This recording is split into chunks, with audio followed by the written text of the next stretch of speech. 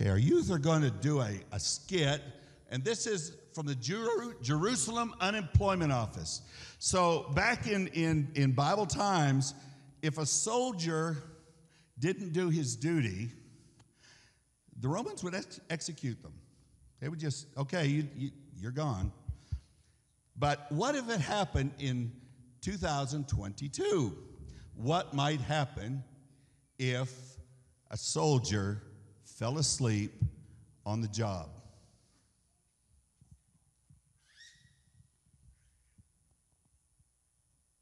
Next.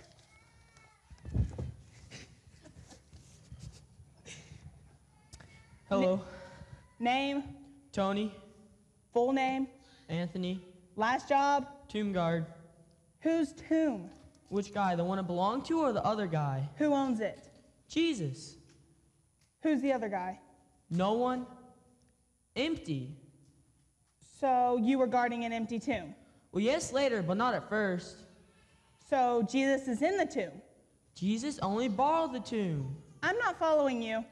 Not now. I'm trying to tell you it is empty. So why is the tomb empty? Jesus was dead and in the tomb. Excuse me? He got undead.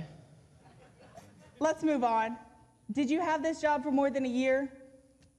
Well, no. Less than 6 months? Way shorter. A week. Did you last a week at your last job? I got the job on Friday and got fired on Sunday. So you're telling me you didn't even last a weekend? Yes, because he got undead, I got fired, and now I need a job. Let me sum this up. Jesus borrowed Joseph's tomb, but only died 1 weekend, and then got undead, and so you got fired as a result. Exactly. It's the gospel truth. Why? Why do I have to have this guy on a Monday morning?